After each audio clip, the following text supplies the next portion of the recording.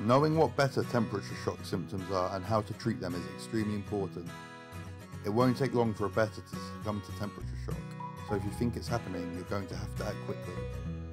Luckily, after reading this article, you're going to know everything you need to know about temperature shock in Bettas. What is temperature shock? Before you find out what the symptoms are and how to treat it, it's important to know what temperature shock is. In most cases, it's when the temperature in your tank becomes too low. However, it's also possible for a Betta to get temperature shock from temperatures that become too high. So what are the symptoms of temperature shock? The symptoms of temperature shock are going to vary depending on whether the water has become too hot or too cold. Here are some of the most common symptoms of cold temperature shock. Lethargy. The most common sign of temperature shock is lethargy. Fish are cold-blooded, so unlike mammals who generate their own heat, they can only absorb warmth from the water.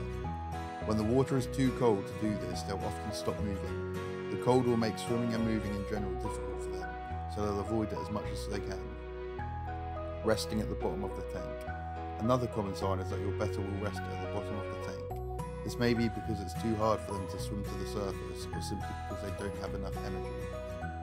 Slipping into a coma. At extremely low temperatures, your Betta may even slip into a coma. At this point, you'd have to act extremely fast to save them.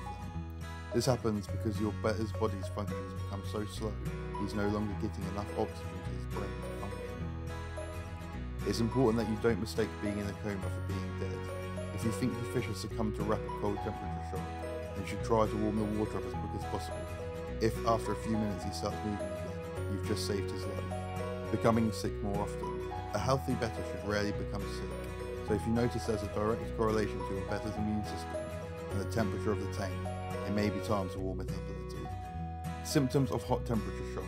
As well as cold temperature shock, your Betta can also suffer from hot temperature shock. Fortunately, hot temperature shock isn't as severe, however, that doesn't mean you should do nothing.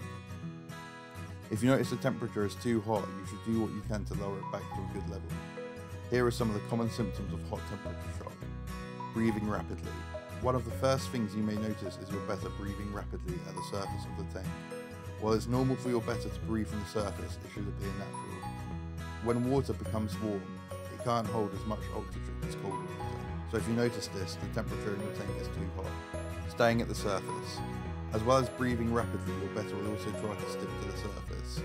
A small pocket of highly oxygenated water normally falls just below the waterline of fish tanks. If your Betta is struggling to breathe, then you'll notice him trying to stay near the surface amongst the oxygen. Erratic swimming. You will notice your Betta swimming erratically and quickly. When the water in your tank heats up too much, your Betta will have too much energy. This sounds like a good thing, but in reality it's not. This level of energy is only going to stress your Betta out. There are a number of reasons stress is bad for Bettas, but the biggest one is that it's going to weaken his immune system. What are the most common causes of rapid temperature change? If you know the most common causes of rapid temperature change, then you can more easily prevent it. Here are some of the most common times your Betta may suffer from temperature shock. A change in room temperature. In the summer or winter, you may notice the temperature in your room changing dramatically. If the sun shines directly into your room, or if your house becomes particularly cold in the winter, your tank's temperature can swing as well. This is more likely to happen in tanks that are smaller. The bigger a tank is, the less susceptible it's going to be to temperature change. When you add your Betta to his tank. Another time that temperature shock is extremely common in Bettas of all fish is when you're adding them to their tank. That's why it's so important that you give your Betta time to adjust, instead of pouring him into his new tank straight away during water changes. And lastly, it's also common for temperatures to change dramatically during water changes. If you add cold water into your tank straight away, it's going to reduce the temperature of the tank rapidly. As you're going to find out, there are actions you can take to avoid all of these things happening. So what can you do to avoid temperature shock? To avoid cold temperature shock, here are the main things you can do. Turn the heating up in your tank. Move your tank away from windows and into warmer areas of the house. Add hot water to a bag and float it in your tank. Close the lid on your tank to keep the heat in. Wrap your tank in towels or anything that will keep warmth in, or an electric blanket. Move heat-emitting items such as lamps closer to your tank. If you're performing a water change, then allow the water to warm up a little bit before you add it to the tank. And in extreme cases, you can even set up kilos around your tank. How do you cool down a fish tank? While hot temperature shock isn't going to be as severe as its counterpart, it's still best to be avoided. And while it's more difficult to reduce the temperature, it's not impossible. Here's how to cool down a fish tank. Let a fan blow across the surface. One of the best things you can do is let a fan blow across the surface of the tank. Using a fan is going to do two things. First of all, you're going to blow cold air into the tank, which will cool it down. And secondly, the air is going to evaporate the water in the tank, which will also help cool it down. Turn off your heater. If you're going to be in the vicinity the whole time, then why not turn your heater off for a little bit? This is also going to be the ideal time for you to check everything is in order. A temperature rise in your tank could be due to a faulty heater, which means you may need to purchase another one. Just make sure you don't leave the heater off for too long, or you might struggle to warm the water up once it's back on. Perform a water change. As you're well aware, a water change can often change the temperature in your tank, causing it to drop to dangerous levels. However, this doesn't have to be a bad thing. If your water is getting too hot, then try performing a partial water change of 5 to 10%. You don't want to drop the temperature too rapidly, but just enough to cool the temperature to safer levels. Add an aquarium chiller heater.